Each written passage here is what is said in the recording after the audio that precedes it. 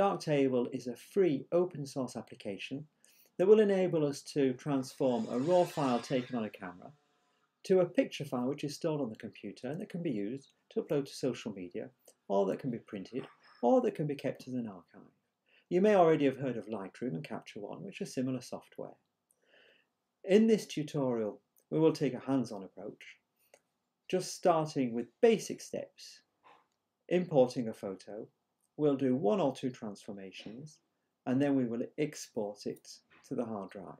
And as we go on in the episodes, well, the transformations will get more and more complicated. We'll go more into detail and see how far we can go with the transformation of a raw file. Let's go. The URL to download Darktable is darktable.org. On the website there are a couple of links, so install here, or at the top, install there, where you can choose your operating system, Mac or Windows. So I'm on Mac, so click on Mac, and I can download the disk image for Darktable just above here, the Windows installer. So I'll let you download that and install it, and then let's run it and see what happens. So when you launch Darktable for the first time, you'll have a screen a bit like this one. What we notice is in the center we have a big grey area, and it's written there are no images in this collection, so maybe we want to import some images. Before that, let's just go here to the settings, change 1 or 2 things, global preferences, and here we have our preferences. I'm going to leave much of this on its own for the moment. I just want to go to processing and make sure that in auto apply pixel workflow defaults you have scene referred and not display referred, and that for the chromatic adaptation defaults you're on modern and not legacy. That will ensure that we're using the most recent modules for Darktable. So when that's done, let's go back to the images in the collection. Here we are in what is called the light table, which shows us the photos we have on our hard drive that we'd like to work on. So on the left here we have import folder, and we'll go to the hard drive and find a folder where you have some images. So here I have a folder which I will select and open, and in this folder I should see some pictures appear. There we are. So I have 3 photos there.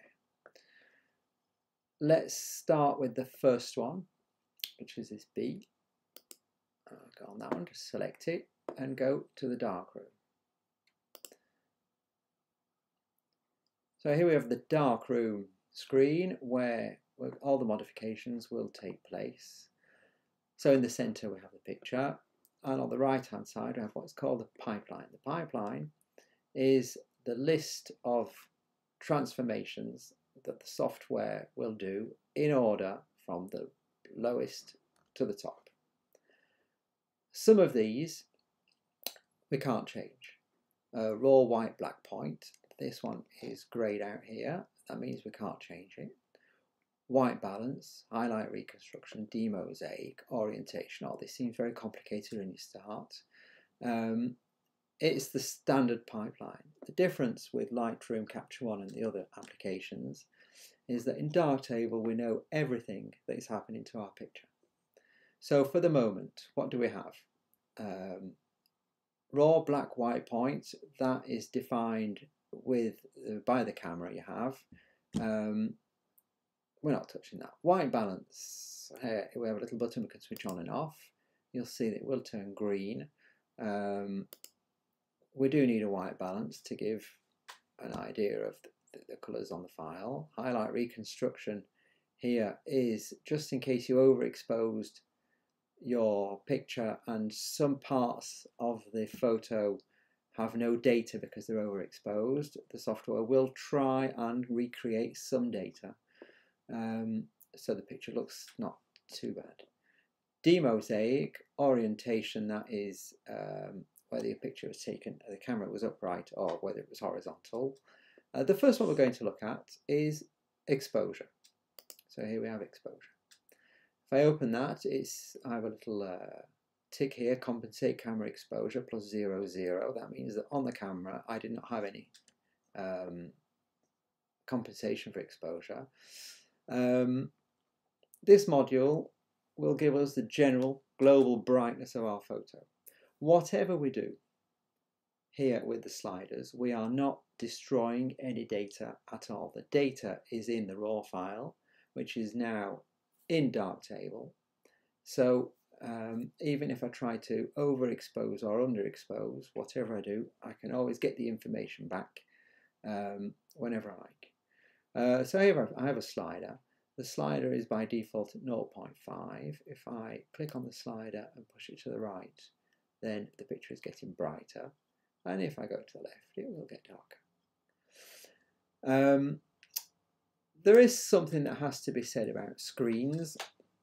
Screens are lit from behind, so sometimes, depending on whether your room is light or dark, whether you have a yellow light bulb on or whether you have window light, which is sunlight, the eye will always have problems perceiving what is true white. Our eyes adapt to our environment, and even if we're in a dark room and look at a white door, we will see it white, but in reality it's probably grey or dark grey.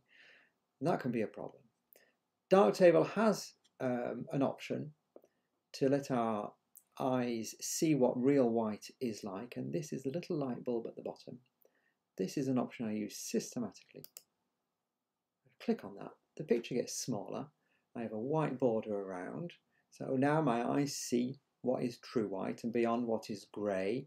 That enables me to have a neutral background, and I'm going to adjust the exposure looking at the picture now, and I will have an idea of what is bright and what is not, and that's a good option for me. So if I adjust the brightness, the global brightness to that, what I'm doing in reality is just pushing all the luminosity, just pushing it to the right there, and that's done. What can happen is some pixels will get too bright or not bright enough. And that is where the second module will come into play. Put that back. So exposure, that's done. I can switch it off to see what I did if I like. That was the picture at the beginning, which looked okay on the screen when I first switched it on. But now, with the border, now I've done the adjustments, I do realise it was too dark. The input colour profile, here just check, if I click on that, just check that your working profile is linear Rec 20 RGB. Which is the recommended workspace for Darktable. I'll just check that. Colour calibration will enable us to change the white balance here. The white balance, I never change it here now because the new module is colour calibration. That may be on the second video, but for this one I want to go quickly. I want to be simple. I just want to get a picture onto the hard drive. So the colours look okay. So I'm not touching that, and I'm now going to go to Filmic.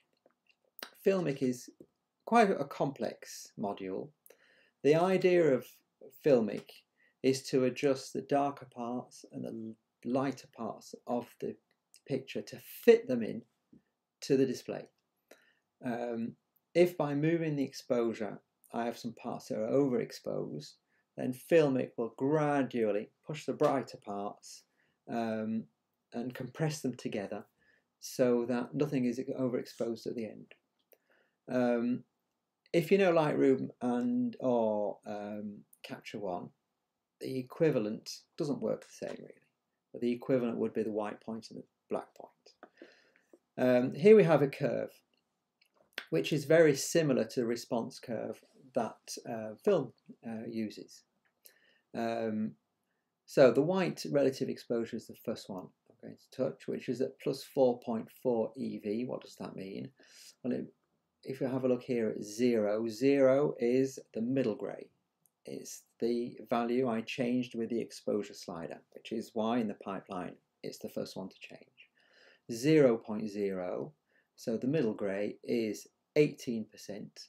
Perceptually, 18% grey is what I would perceive as being a middle grey, the midpoint between black and white. So here we have it's the orange dot here.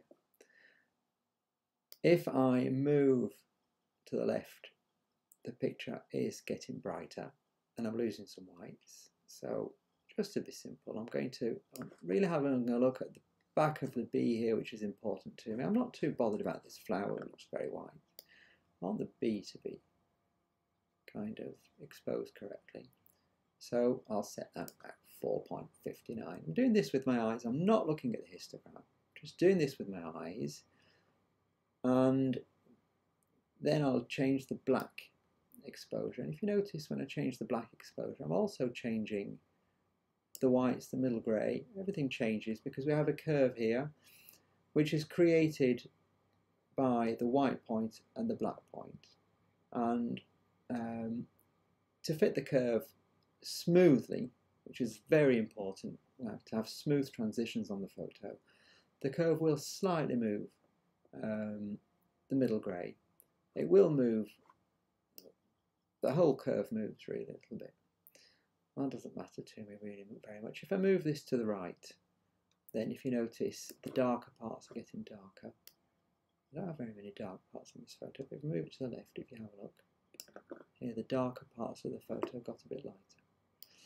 So I'm going to move that to a position. There are two things I'm looking at. First of all, it needs to look good on the photo. And second of all, I have a warning here, which is orange. Orange here, I have 0% of the display, which is the darkest the display can do, to 100%, which is the brightest that the display can show me.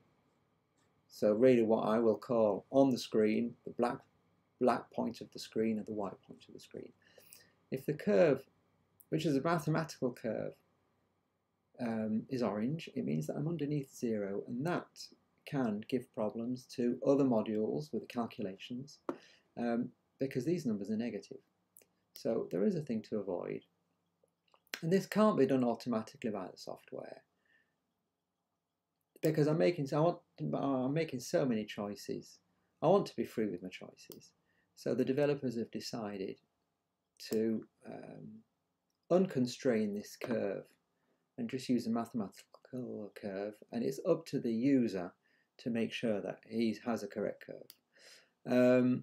So I want it to be quite bright. I want quite a bright photo. I don't want it to be too contrasty. So what I will do is just move it the brightest possible, where I don't have any negative numbers, so nothing's orange. I have a nice smooth curve here. The picture is exposed correctly. The transitions are okay in the whites up here and in the blacks on the curve. It looks fine on the picture. That is enough for me. So Filmic has done its job. And now I have a photo which looks better than what it was before. If I show you how it would look without exposure and Filmic, it would be kind of dark and muddy. I'll put exposure and Filmic back. See what Filmic does. Filmic has made a transition here in the very white points here, and I have now smoother tones. So that's the job that Filmic does. Once that's done, I want to export. The photo is finished for me. If I want to look at it full screen, just click on the little light bulb again. There's the photo I want to export. So I'm going to go to the light table.